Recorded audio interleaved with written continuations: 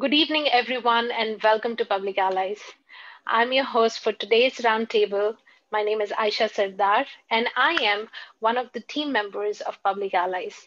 It is wonderful that, every week we come here bringing new topics and new discussions so we can discuss the social issues. Not only social issues, we can discuss business, social issues, real estate, whatever you want to discuss. So, we at Public Allies have been trying to bring panelists, experts who can talk about these things and give you more information on these topics. Today, one such very important topic is immigrants and the challenges that they face. Immigrants contribute to the economy and create jobs for Canadians. The, you know, Canada's acceptance of immigrants demonstrates compassion and leadership and enhances uh, our global standing. But on the other hand, immigrants also contribute a lot to the Canadian economy. They boost trade ties between Canada and the world. They strengthen culture and diversity and are motivated. They become entrepreneurs and they help and provide for the labor force, pay taxes, which help fund our public services. Immigrants also deliver um, and improve the health and social services. Many immigrants arriving in Canada are young and pay for the health system more than what they need as benefits. This lower use, sorry, my headphones are off. This lower use of healthcare system is known as health immigrant effect. Immigrants also integrate fully into Canadian society. They become volunteers. They take active part in social organizations. They always want to give back to the community, and they also participate in community activities. And this in turn helps build a stronger community. But there are a lot of challenges that they face. And to discuss what immigrants go through, we have today with us a panel which consists of individuals who are not only immigrants, but also who work around immigrants. So, welcome with us our panelists for today. Welcome, everyone. Welcome. Hello. Welcome. Thank you. Okay, so let me introduce you to our panelists in alphabetical order. First, we have Azhar Khan. Welcome, Azhar, again on Public Allies. So he is a triple distinguished Toastmaster. He served Toyota globally for around 20 plus years in different countries. He is a certified Kaizen coach, certified Toyota dealership trainer, and instructor. Azhar speaks different languages, which I'm not going to get into. Otherwise, the bio is never going to be complete. He has bachelor's in business, computer science, as well as master in economics. He has traveled many countries while working at Toyota, where he learned many methodologies like Toyota Production System, Toyota Way, 5S, JIT, and Kaizen. He often says his experience in Japan was life altering. He also believes Toastmasters changed his whole being and gave him direction through which he learned leadership skills that has sent him on the path to where he is today. His greatest pride is in having over 1,000 youth graduate from his youth leadership program, Toastmasters and Kaizen Workshop. He also has a catering company called Durham Catering, which was his wife's dream, and which proudly serves our communities with great food. Currently, he is a licensed realtor and also a senior business consultant with Deluxe Properties. Again, welcome, Azhar. Thank you. Second, we have Parisa Wahabi. Welcome, Parisa. She's an she's an engineer turned finance professional with 7+ years of experience working across the globe. She has a passion for energy, problem solving, and mentoring. A traveler by heart with Bangladeshi roots. She loves to try new things and so moved to Canada to reinvent life in a new country. Dreams to achieve life goals while also helping others realize their ambitions. She volunteers for different nonprofit and she also believes in giving back to the community. That is so wonderful, Parisa. We are so happy. And she's also one of the team members of Public Allies, which she joined recently. So thanks for that. Last but not least, we have Suzy Tamasy. Am I spelling that right? Am I pronouncing that right? That's correct. Thank you. She is an entrepreneur, award-winning mentor, author, charity advocate, designer, well-known fashion stylist, and a leader in advocating for entrepreneurship as a way of creating positive transformation in lives. Suzy is a founder of Suzy Q Jewels, Frugal Divas, Empowered in Heels, Biz in Fashion magazine, and Women on Biz, an initiative to radically transform how we support, celebrate, and finance female entrepreneurs. She is currently based in Oshawa, Ontario, with two lovely sons, one 11 years and one 23. She has been organizing events for the past 20 years to raise funds for women shelters she's affiliated with. An entrepreneur and women of style from an early age, she understood very early on that if she wanted something, she had to work for it. And it's that knowing that has helped her break through barriers and tenaciously pursue her love for fashion. She has her own mini empire with a clothing line under Suzy Q Jewels. She's a well-known fashion stylist who dresses A-listers and loves to dress women to build their confidence. She believes one should never give up on dreams because the universe works towards you and your goals once you are open to the light of kindness, and you can accomplish anything you put your mind to. Welcome, Suzy. Thank you for having me. Oh my God, those were some long bios. I have to tell you, that takes a long of time. But we are so happy that all of you could make time and join us today. So thanks for that. So without further ado, let's get into our first question, which is, how has your experience as an immigrant been, and what are the challenges that you have faced in your everyday life? Azhar, you want to start? First of all, thank you, Ayesha, and thank you, Public Allies. I've been a proud member of a Public Allies since long time, and they always bring the very valid topics. Being a member of Newcomer Advisory Table of Durham, and one of my role with the team to see what are the scopes, what are the challenges, newcomer coming. I think my experience, what I learned, that you have to do your homework before you are migrating. It's a very emotional and very tough decision for anyone, like not only coming here with family, leaving family, friends. Uh, I feel that it was a little bit challenging when I migrate here. The market was tough, even though you have to go with credentials. And it took me almost a year to join again Toyota Canada. And when you go inside the organization, what experience you have, it almost the same, the procedures, but due to the soft skill, and when you arrive here, that other people believe in you, that what he's saying is right or wrong, you have to have all the credentials, all your certifications, all your experience should be written, should be certified, you have to bring when you come here. And sometimes you have to upgrade your language or upgrade your soft skill and upgrade. Two things are very important, what I learn and I'm very proud of. And I'm always opening the doors for the newcomers in my catering company. One of the thing is volunteer. Go to the community, serve others. By that way, you learn the culture, the people. Not only it's a good thing that you are serving the community, but you learn also. Like you touch someone hard and he give you some advice. And the second thing, if you're not getting a job, what I did, I done the internship. And they said, wow, you have that much of experience. Although it's not good paid, but and it's opened many doors, because a lot of time opportunities is not coming on your hand. It's moving like this. You have to catch it. So internship, volunteer, and in volunteership, you met great people. And then you build your rapport. So that some things I done. That was my experience, and it worked very well.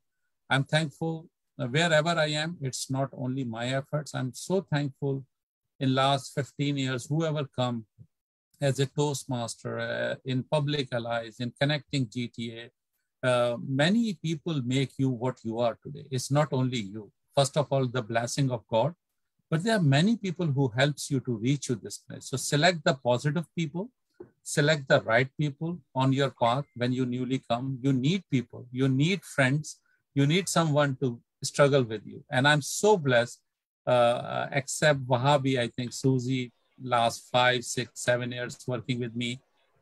Ayesha is working with me. And that is, I think it is an asset. So that is my experience, and I love to share with you on that platform. Back to Ayesha. Thank you, Azhar. That is wonderful. Like, you not only spoke about the challenges, but you spoke like, how to overcome them also a little bit. You touched upon them, that which is amazing. Parisa, you want to go next? What are your challenges that Yes, you have faced? sure. So actually, I haven't moved here that long ago, so my journey is still ongoing. So I can tell you, speak to people who are also going through the same journey as me. Definitely before moving here, I knew that this is not going to be easy. And I would like to tell the same to everybody, that be prepared for the worst, but, never give up, hope for the best at all times. And so for me, some of the challenges I would speak to is, of course, I'm sure that everybody faces, is finding a job, of course. But I think what I want to tell everyone is to keep an open mind, and yes, it is unfortunate maybe to some extent that whatever experience you have had internationally may not be valued just as much.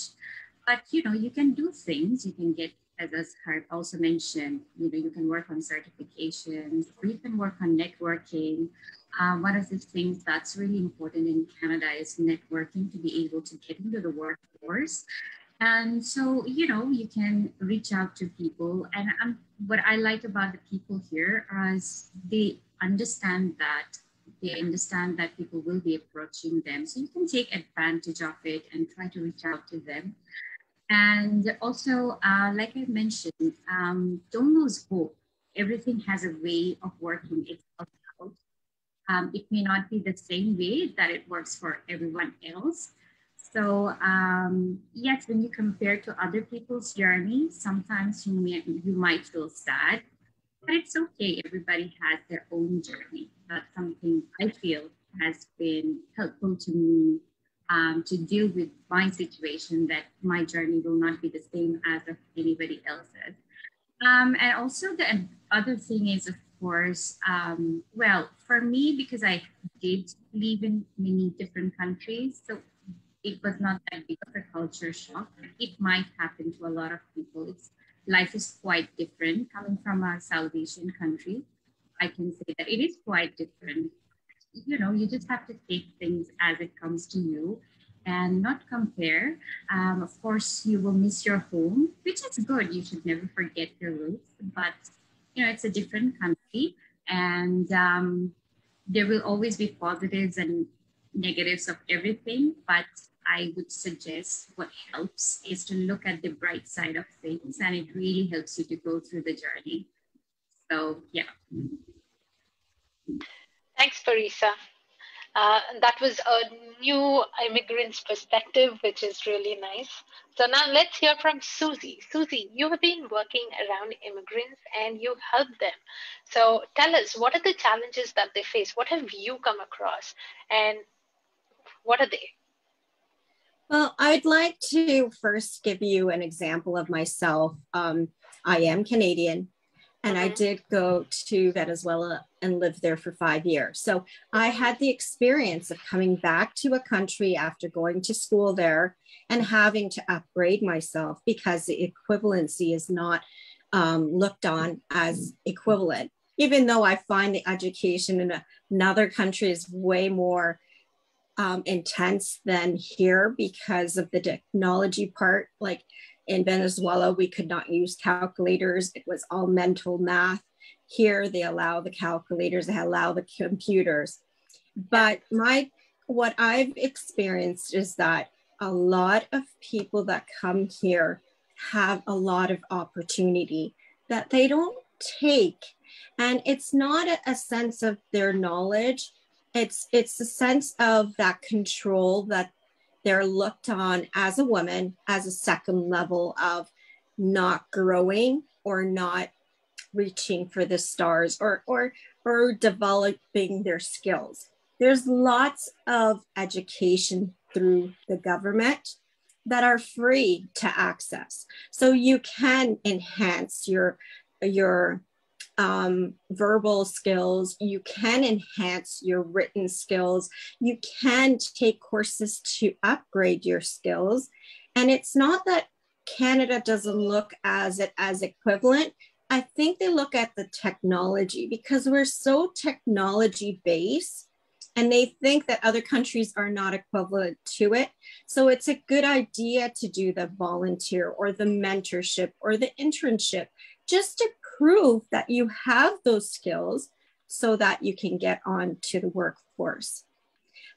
So my thing is that I've come across with my company, because we help a lot of women from other countries to get out of abusive relationship, is that they should develop their skills. They should take that opportunity to even start their own business. There's nothing that can stop you from growing. It's yourself that can actually move yourself forward. Like take advantage of BACD. BACD is an amazing location here in Durham that gives free courses or free workshops that you can go online or there. Right now with COVID, I don't know if they're opening up again, but those are things that you can adapt your skills and they're free. So take that 1 or 2 hours to learn something for yourself so you can develop yourself and improve yourself every day. Oh, amazing. Thank you so much. I come across a lot of immigrants as well. I have a lot of them on my caseload. And many of the things, like, you guys touched upon, those are the things that they think of. Those are the challenges that they face. Along with that, I would say cultural shock that they face, right? So they come here, it is a different country from what they've lived in. So there is a cultural shock that happens, and adapting to this culture takes some time. So I would say take that time and enjoy the experience of a new country. Again, housing, that is another thing that new immigrants face. Like, you don't have your bank accounts, you can't show that you've worked, sometimes you've not even gotten your job and you need housing. So what do you do at that time? You need somebody signing on behalf of you, or you need a co-signer. Now that is also out of the picture, is what I hear. You cannot have a co-signer, you need to show your own records. So there are certain challenges which happen, like housing, cultural shock. Then you are looking for a job, you need to put food on the table. There are refugees who don't know the languages. So I come across a lot of immigrants who go through all these challenges, and it's very surprising. In spite of all that, they overcome and they make a living here. So yes, there are solutions which we will be talking more about. So let's get into our second important question. So, like all of you said, the most important thing is employment, right? If you're employed, if you can bring in that money and put food on the table, the other things can become a lot more easier for the immigrants. But Canadian experience is a term that is used a lot, like soft skills, communication skills, Canadian workplace culture. These are like frequently used and without being clearly defined. So sometimes when you're in interview, they ask you, do you have Canadian experience? What does that mean? They are new immigrants. How do they have that Canadian experience, right? So while frequently seen as necessary for obtaining an employment, um, it might not always reflect the complete picture. And what do you think? How can they achieve this Canadian experience, or how can they explain what according to you is the Canadian experience? Parisa, you want to go first this time? Yes, sure. Yes. So something I think everyone has to face, especially when they try to enter the workforce. Even though you might have had years of experience working in the field that you are trying to get into here as well, they would say you don't have Canadian experience, right? I think there are two sides of it. One is, of course, the technical side of it, that is knowing the job. But more than that, I think is the soft skill side. So it's about integrating into the Canadian way. So all the interviews that I have had, they were more about getting along with the person, the hiring manager. From what I have seen or from what I have talked to a lot of people here, that's the same thing that I have come to know. That what they want to know is there is work, of course. You might get certifications, you might get a degree and show that yes, you can, you are very much capable of doing the work. But what about as a person? Do you match up with the culture of the company? Are you gonna be comfortable with your coworkers? Are you gonna assimilate in the culture of the company? So this is something that they look into. And I understand someone who comes from a different country, of course, it takes time, right? So which is why it is a very good idea to get into internships or volunteer work or any other part-time work even, just to integrate, just to talk to people, have that integration process started. And once they see, even if it's not a relevant experience, but they see that you are actually putting in the work to get integrated into the culture, to try to learn the culture in Canada, I think they really appreciate it. And that really comes as a positive side. So I would suggest to everyone that even if you are not able to right away get a job that you are looking for, get to work in any kind of work, be it volunteer, be it a part-time work. This is a way to this is just a way to show people that you are here, you are ready to put in the work to be assimilated in this society, and they would definitely appreciate it. That's how I happen to see it. Okay, that's like that's that's really nice. Suzy, what do you say? What is Canadian experience? Well, Canadian experience to me is adapting to our evolving environment. Our cultural employment has changed so much. We're working from home and developing ourselves daily with courses and betterment of ourselves so that we can be team players and learn how to be able to communicate with other people. I also think networking is a key component in meeting people and developing those skills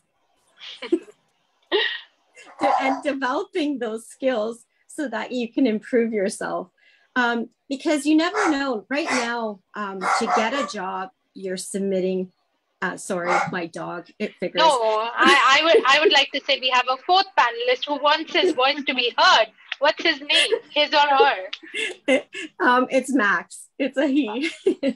He's my guard dog. So basically, I find right now, because resumes are done online, sometimes getting that connection and knowing how to speak to people, they pick up on your opportunities. And that's where they can guide you to get that experience. So either by volunteering, internship, or them recommending you to employers so that you connect with them so that you can get on the workforce. And sometimes you have to start from the beginning.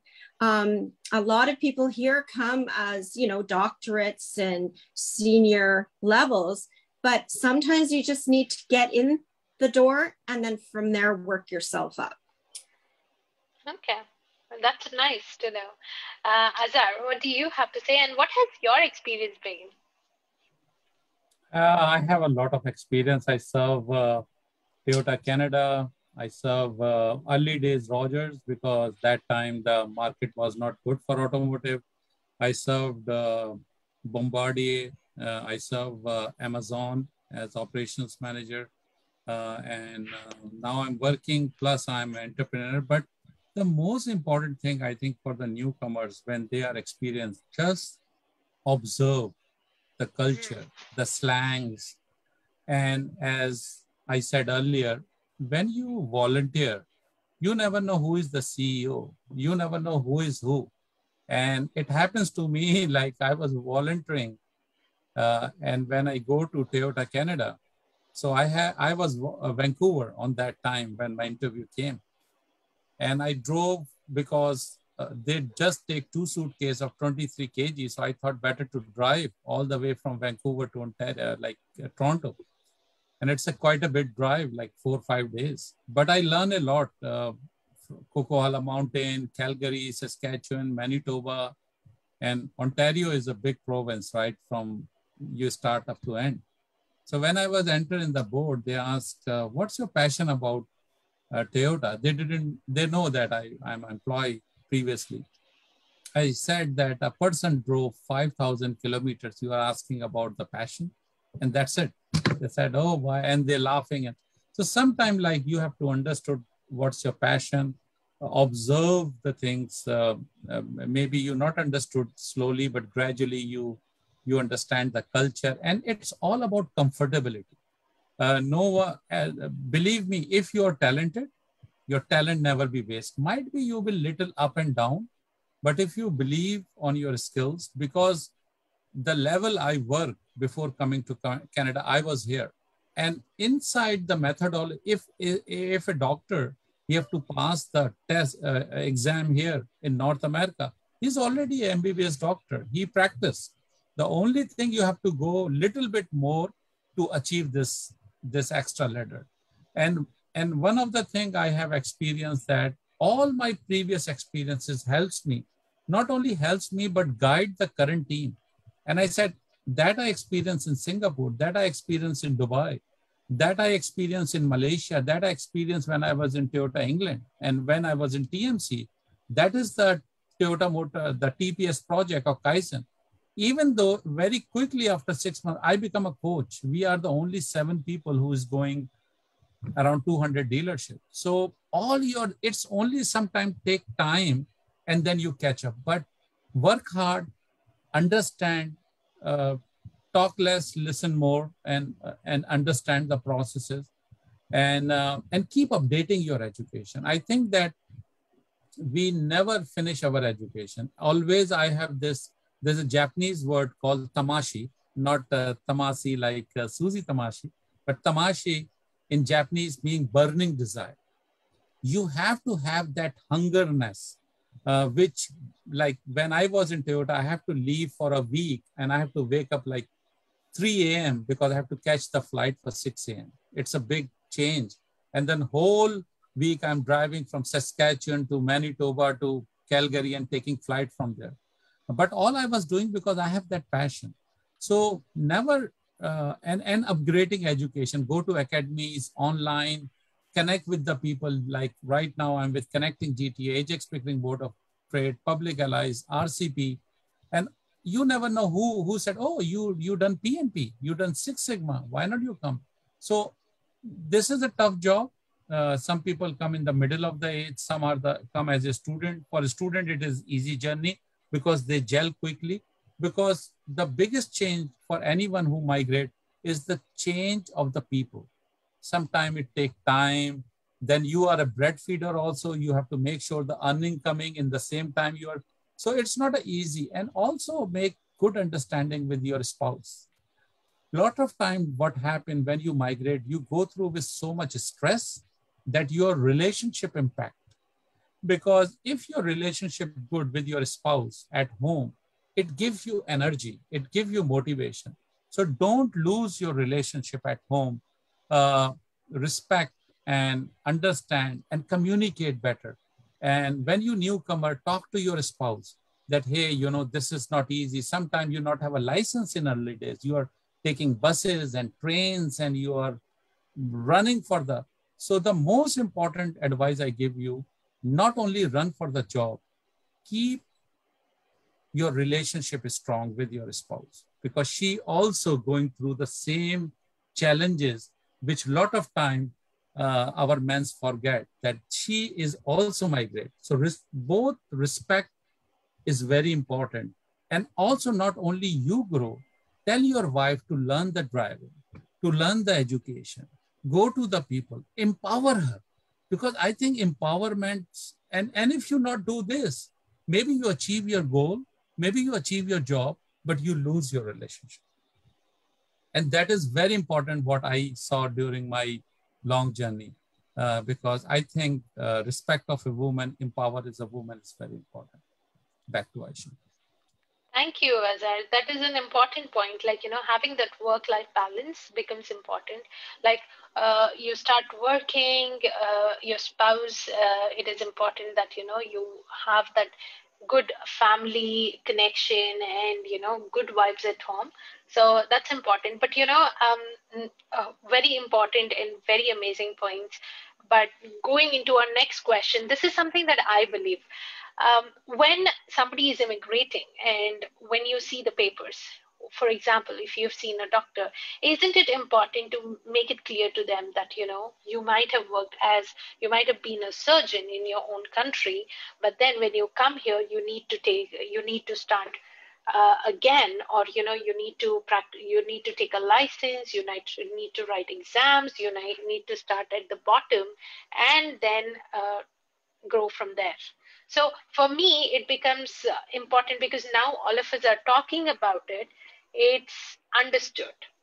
But when somebody comes here, they have a shock. They're like, what is this Canadian experience? I was not told about it while I was immigrating. And now it suddenly is on you. You're thinking like you're going to get your own cozy, cushiony job and you're going to be doing well. But you might have to end up working low at a lesser pay, and you're not used to that. So that ends up into mental issues, like, you might go into depression, anxiety. There are so many things that can happen. So my next question is, like, skilled immigrants to Canada continue experiencing high rates of underemployment or unemployment. So a lack of recognition of foreign credentials and experiences, language and communication barriers, discriminations, and employers' requirement of Canadian experience all contribute to this disconnect. What are your thoughts on it? What can be done with that? Suzy, you go first. I've got the tough one, right? Yeah, you did. Well, for me, I think we need to value the people that come to support us here and value that they do have the experience and the education. And I know Canada has the standards that they have to look at and be equivalent and have everything. I think they should better on that in trying to make more hands-on experience to see if this person knows what they're doing. If technology is a factor that they cannot execute their career that they took in another country and cannot apply it here, what is an easier way that they can accomplish to help us here to grow and have like more doctors in place, because a lot of our doctors are leaving us and going to USA because they pay more.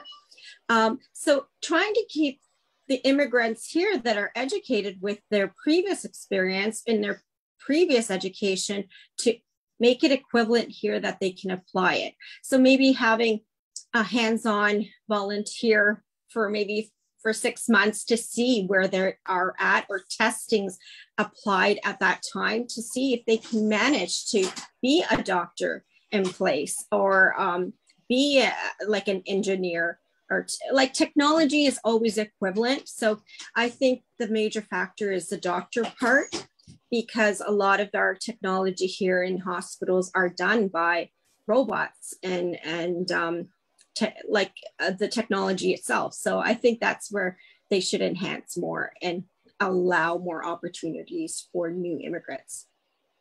Yeah, amazing point. That is something which can be used as a solution. Like, get them on the job and see whether they can do the job or not. keep them on the job on a probation for maybe 6 months, and then make them a permanent employee. If they don't do the job, if they're not up to it, then maybe you can suggest that, you go back, study more, or, take up another job. So I agree with that, Suzy. That's a wonderful solution, actually. Azhar, coming to you. Uh, Thank you, Ayesha. I think the very important thing, we have to change the legislation in the government level. We have to start the programs.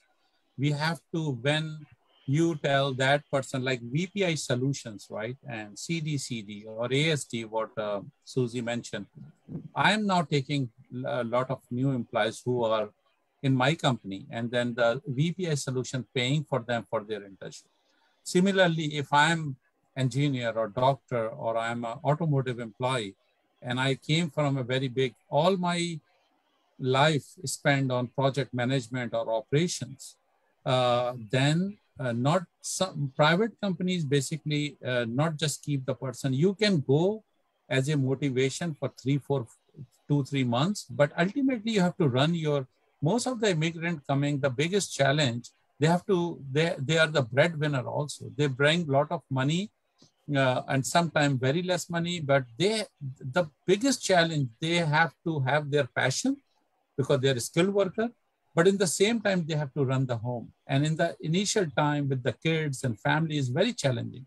So if government start those programs for doctors and engineers and project managers, or even the chefs or even the plumbers, and they said, we pay for them 6 months, please keep with them, shadowing them, that how they shadow each and everyone, and then give them the chance. I remember when I was in Toyota Canada, even my last position in Middle East Toyota was I was one of the leading operations manager and director there. I started as a consultant, and I was shadowing, and they are so nervous to send me to dealership that they thought I make some mistake because I representing Toyota Canada that time, and they are so nervous. But when I start, my 2 dealership in Calgary become one of the best. Even Japanese came and they evaluated my work on the dealership.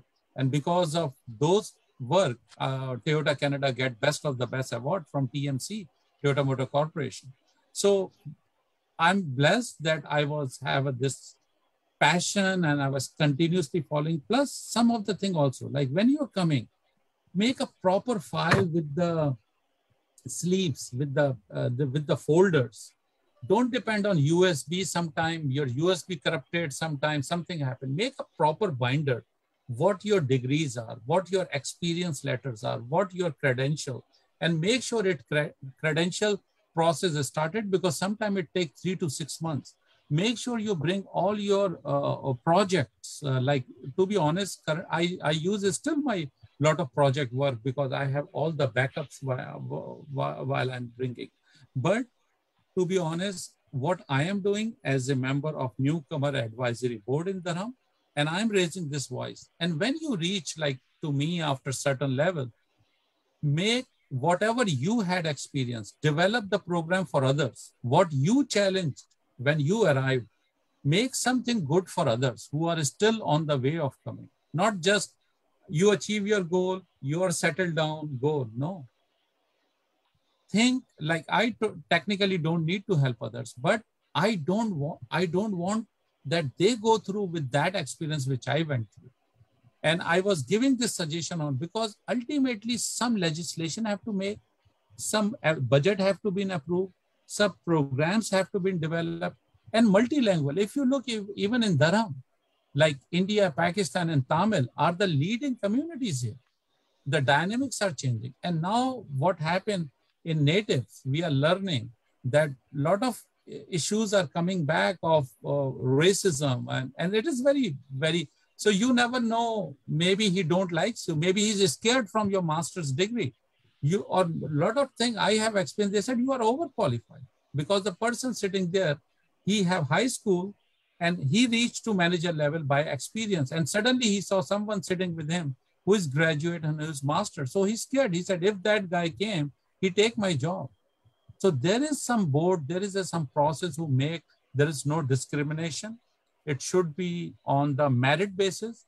And there is some programs need to be start. And once the immigration process start, they have to ask those questions, which category, and they give you some link when you landed, rather in Ontario and Manitoba, Saskatchewan, or British Columbia, that these are the program. And like Service Ontario, they help and guide you. Why not you apply here? So that program should be established, budget should be allocated, and then make sure the private companies who's hiring those talented skilled worker, they've been compensated because they are shadowing those talented staffs. And another thing, when I was going Toyota on the cab, I believe me, I leaving early morning to the airport, and some of the MBBS doctor crying. They hate to drive cab, but they have no other option because they failed 3, 4 times. It's a very tough exam. And later on, they join some insurance company, US based, where they are giving the feedback because they have uh, medical background. And we drain a lot of step. This is one of the ways that what is such a talent, not only ways, but as a human, is a human nature. Like if Suzy is um, have a passion about fashion and jewelry, and I think when I always see her, she's smiling because at least she's doing what she love about, and she's told me the story of her dad. So similar passion, dream, and experience somebody brought from India, somebody brought from Malaysia. So connect, and that is my feedback on that platform. Amazing. So, no, that is actually true. Each one of us can contribute, but at the same time, if the government, if the policies are better, and if they can do something, it makes a lot of change. Parisa, what's your take on it? Yes, I actually did feel that there has to be a sort of a bridging program that connects new immigrants with the companies. I mean, there has to be a better way. When I landed here, though I did expect that there would be a certain bit of a struggle, but what I didn't expect is the market is very close in a way that you have to know people to be able to, especially if it's a skilled professional kind of a job. So, which is understandable. Yes, people need to know you, to know your skills. But as a new immigrant, how do you show that, right? From my experience, I worked with a company, an oil and gas company, which is very well known around the world. I graduated from a very good university in my country, but suddenly here, none of that may had any more value. But I did not expect that to happen in Canada because I came here as a skilled immigrant. It took me in because of my skills. And so after coming here and then not getting that value for my experience, it was a bit of a shock. Yes. So there definitely has to be a better way of connecting with people with things. For example, there are all of these co-op opportunities for graduate students. Why not something like that for new immigrants? So they can also do a fixed term internship so that they can at least start building that network and understand how the work is here. So there is that part. And secondly, I think one thing that I'm sure a lot of us would go through is this dealing with getting devaluated. Suddenly, maybe back home, you had a very high position and people really appreciated your achievements, but suddenly here, you're not that person anymore, right? Because your experience or your achievements don't hold as much of a value. So it can really get to you, it can get depressing, but you have to play with the cards that's dealt, right? So you just have to, get, like I mentioned before as well, just make the best out of the situation that you are in. So one thing that I have found helpful is try to at least now that the world is so much connected, you can try to connect to people in companies, in different your target companies, through LinkedIn or through any other social event. So that is a good way of connecting to people.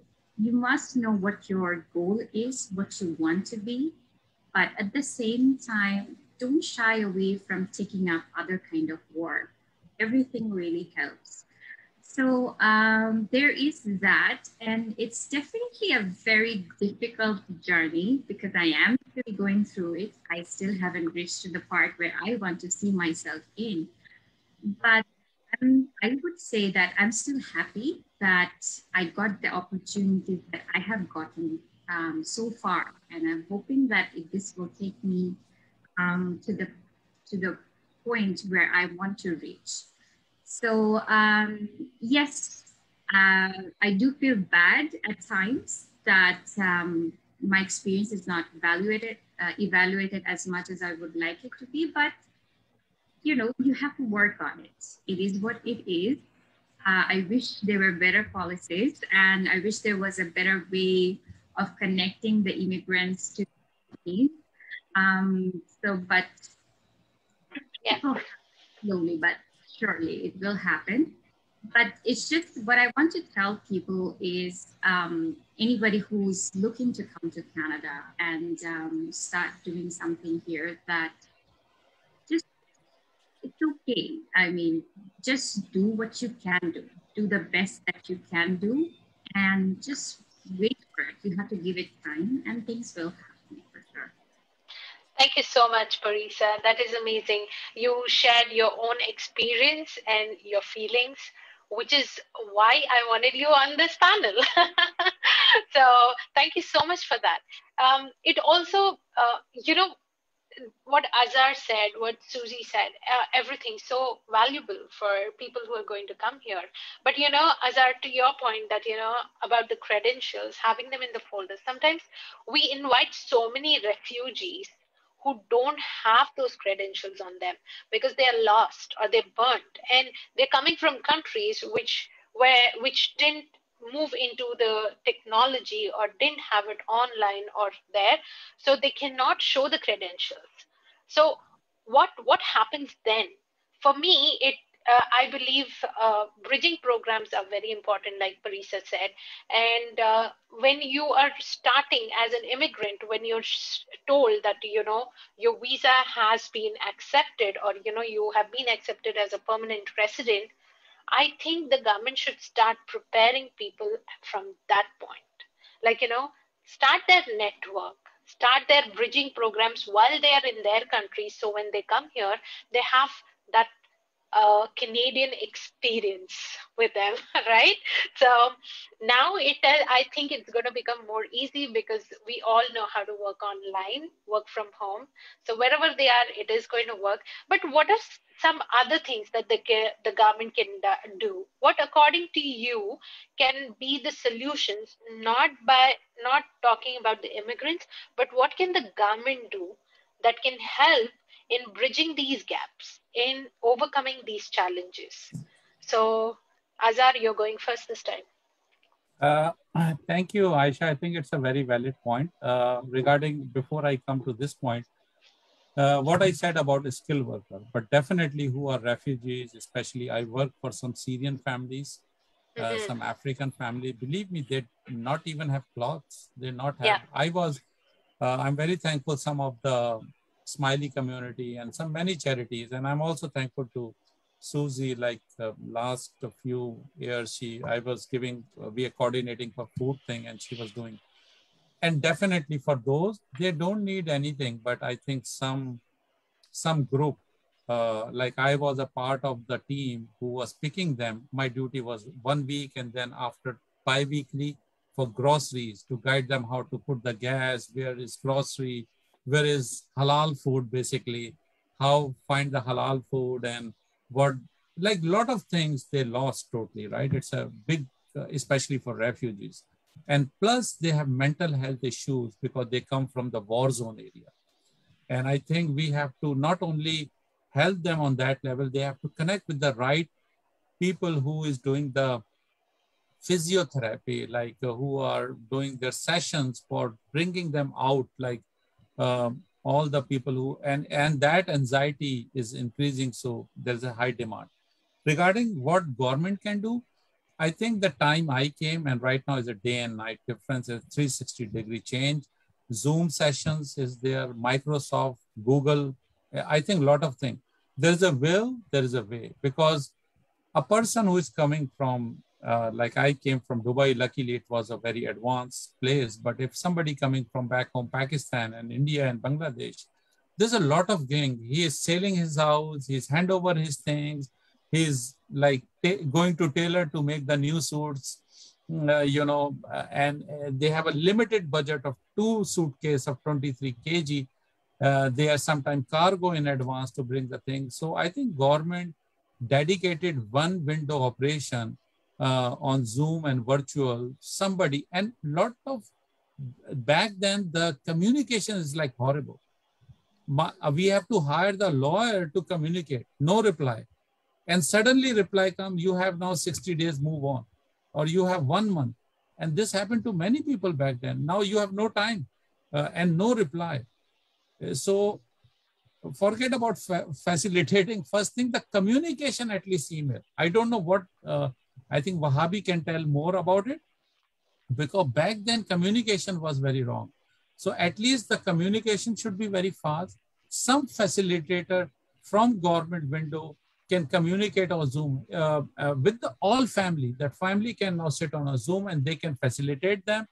That is very important, because rather train them after bring them, at least set up their mind what you should bring, do and don'ts, how you deal with. Don't bring, for example, mangoes, because you cannot bring the vegetable and fruits here. This is prohibited. Yeah. So a lot of things, what I learn in my life, in happiness, always look small things which make you happy. Yeah. Don't wait for a big happiness. Similarly, in work, sometimes small things. Your weight, always when you put the baggage before you're leaving to Canada, it should be 21 kg, because somehow when you reach on the counter, it becomes 23 kg, and they ask you like per kg $100, maybe you don't have.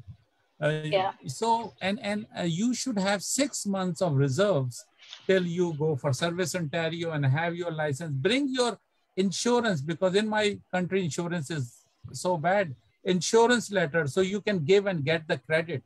And then make a checklist that, okay, done. So some person, if connect from immigration office and talk to that family for 1 hour, maybe that will help them a lot, and they have a better experience and they have a better way to settle down. And I think it's basically a charity. Like immigration is a huge psychology and mental health stress which everyone going through. So and I believe and I trust that our government can develop some type of this program, virtual link, and train, like we are going for Hajj and pilgrim. So there is a session for 1 week that what you expect when you reach there. So similar type of program. That is my suggestion. Thank you, Azhar. And I believe the government does have such program, but I don't know how many of them are accessing it.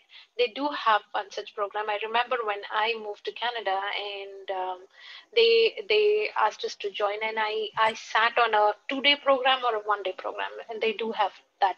But that is an excellent point. Suzy, let's talk about, what do you think they can do better? I agree with Azhar.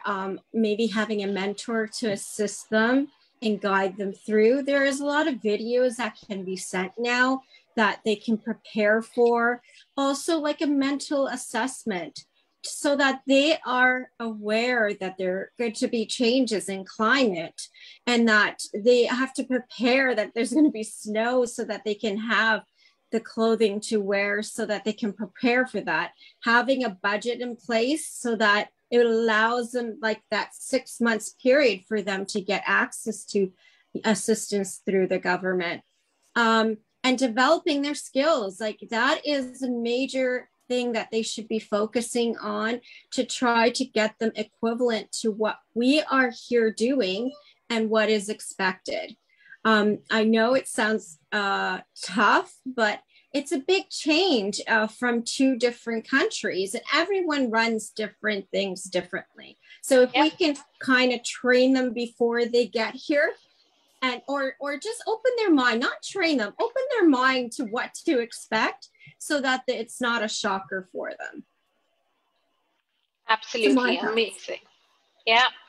Amazing, Suzy. I think you just summed everything so well. I don't have to do it. Parisa, you go ahead. Okay, so there, I think Azhar and Suzy both have mentioned that part really well. One thing that I want to mention is the education part. So let's say somebody new here wants to get the credential to be recognized here.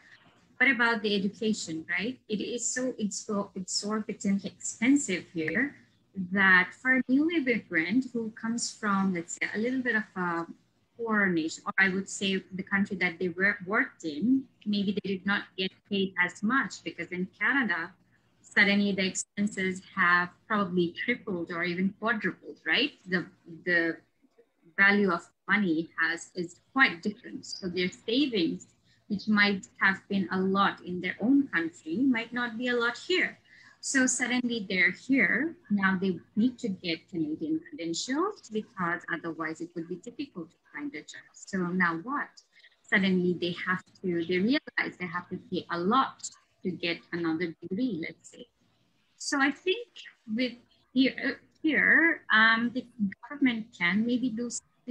There are options for loans and all that, but when somebody has so many other financial responsibilities already, it is a difficult decision to make.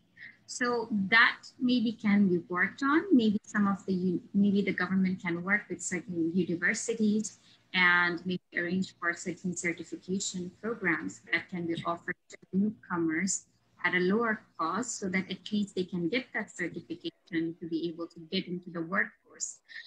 So I think that part is really important. The other thing I would say, if this is from my experience, which was I was a little bit taken aback with that. So I had applied for my professional engineer certification here. But even though I have 7 years of engineering experience, I come to know that I would be given engineering training just because I don't have 1 year of Canadian experience, which was a little bit shocking for me, because engineering principles do not change based on the country, right? So I think there are these little gaps that the government can fill in and say that, okay, this experience can be evaluated properly, so that, let's say if I get a professional engineer certification, the kind of job I can apply to greatly changes if I am if my designation is an engineer in training, right? So I think these are little things that at least the government can look into and change the policies so that it can help the newcomers a bit. So that's just another side that I wanted to point out, along with what Azhar and Suzy had said. Yeah.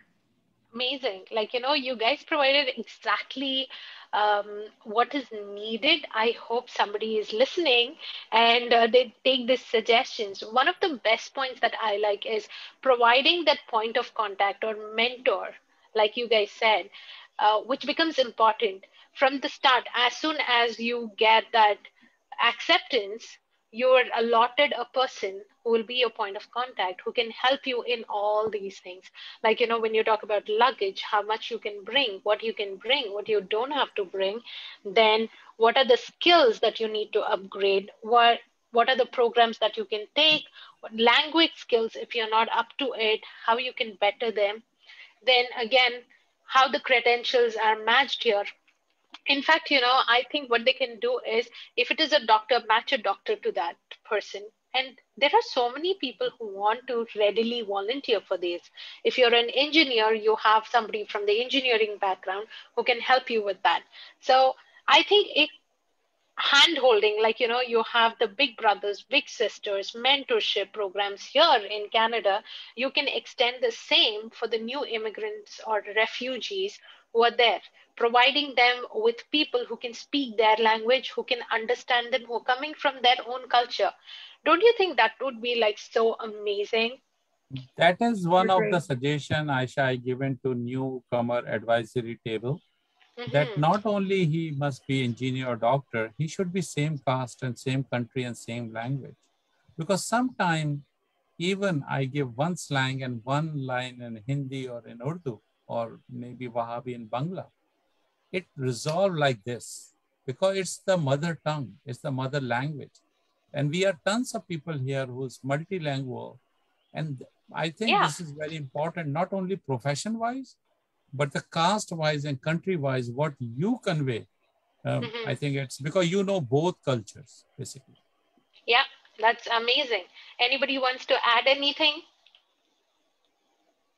I love the idea of what you mentioned to maybe have them mentored for a year before they come so that they can use that as their work experience, that they've related to someone here or they've improved their skills so that it can be equivalent to what is in our workforce today so that they can apply themselves and say, yes, I have a 1 year experience. It was online, but I followed through, and here I am today to follow through of visually or on site, right? So yeah, Yeah. I like that.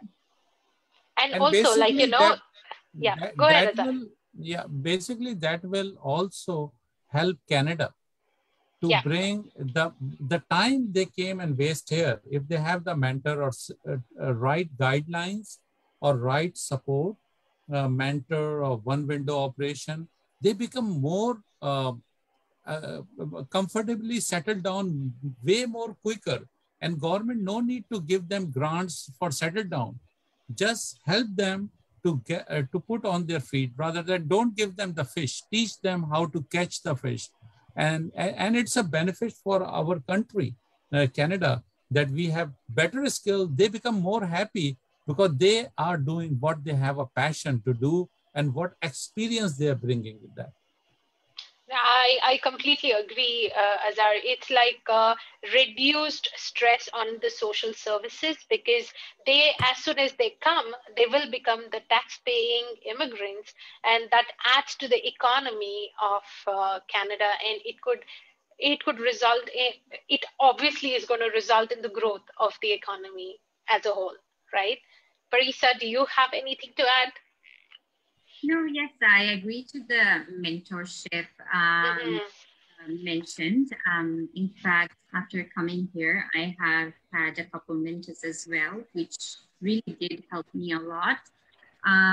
Not just in terms of introducing me of how to navigate the job sector here, but also they helped me in networking with other professionals of my background, right?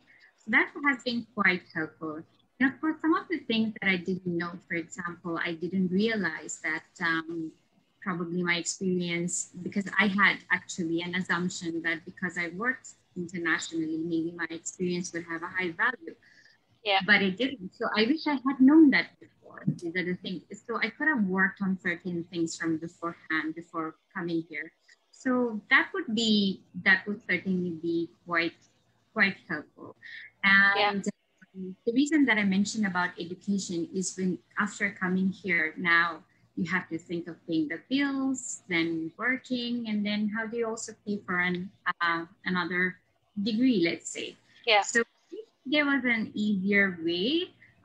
So I'm sure there are organizations actually who work with newcomers, yes, but that's still not enough. I think the scope should be broader. Hmm. Um, it's not just about getting them ready for interviews, but actually getting them ready for the job itself as well.